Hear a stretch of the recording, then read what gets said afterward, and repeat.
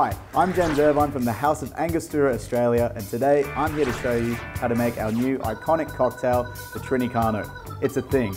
Today we're going to be using the latest addition to the House of Angostura, the Amaro di Angostura. This beautiful, rich, bold, spicy Amaro, and the only Amaro in the world to use the iconic aromatic bitters. We're going to be using 1 ounce or 30 mils of the new Amaro di Angostura, which will bring that real nice spicy profile to this cocktail.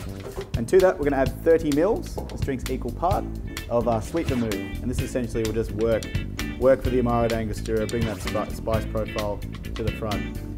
This drink is actually a riff on one of my favorite aperitif cocktails, the Americano, substituting it with Amaro di Angostura. We're going to ice that bad boy up and add soda water to give it a spritz. And this cocktail can be drunk before, after, and even during a meal. Straws and a garnish, and you're good to go.